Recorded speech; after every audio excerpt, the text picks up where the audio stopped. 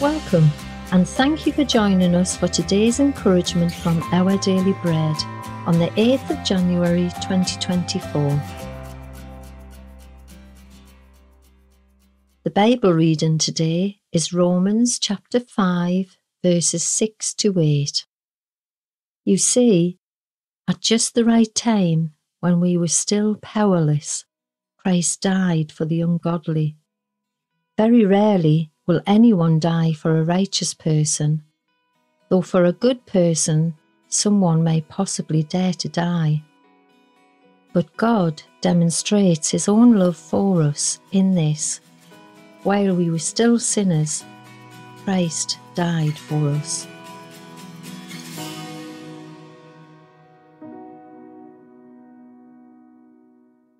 Today's article, titled Willing Saviour, was written by Xochitl Dixon.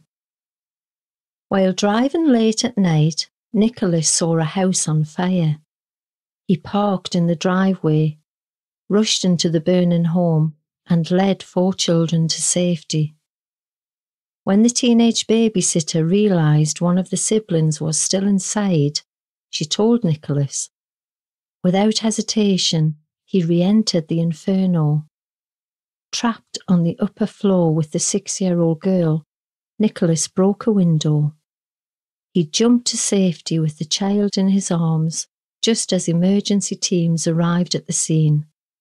Choosing concern for others over himself, he rescued all the children.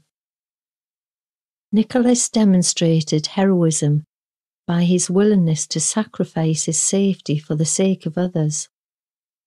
This powerful act of love reflects the kind of sacrificial love shown by another willing rescuer who gave his life to deliver us from sin and death, Jesus. You see, at just the right time, when we were still powerless, Christ died for the ungodly. The Apostle Paul emphasized that Jesus, fully God in the flesh and fully man, chose to lay his life down to pay the price for our sins, a price we could never pay on our own. God demonstrates His own love for us in this: while we were still sinners, Christ died for us. As we thank and trust Jesus, our willing Saviour, He can empower us to love others sacrificially with our words and actions. Let's pray. Dear Jesus, help me trust in your provision as I place others first today. Amen. Thanks for listening today. My name is Angela, and today's encouragement was provided by Our Daily Bread Ministries.